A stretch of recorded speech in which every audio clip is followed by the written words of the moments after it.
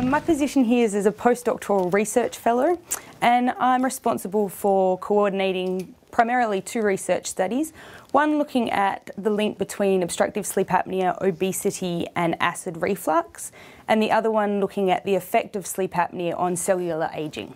So obstructive sleep apnea is characterised by the airway collapsing while a person's asleep, and this can happen up to or more than 100 times an hour during the night.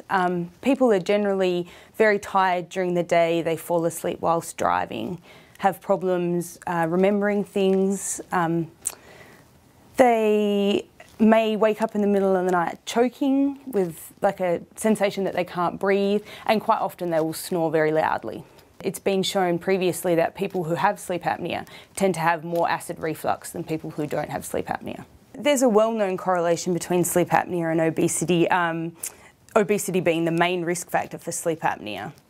That's been shown in a lot of studies beforehand. What we're mainly looking at here is, I guess, complications associated with obesity and sleep apnea. We're halfway through our data collection in Oklahoma City here, so we don't really have definitive findings yet. One of my PhD studies back in Australia was looking at, I guess, how many people in the population have symptoms of reflux compared to people who have sleep apnea. And we found that up to 3 times more people with sleep apnea will have things like heartburn and regurgitation than people who don't have sleep apnea. Well, sleep apnea is associated with many disorders, some of them being high blood pressure, heart failure, diabetes.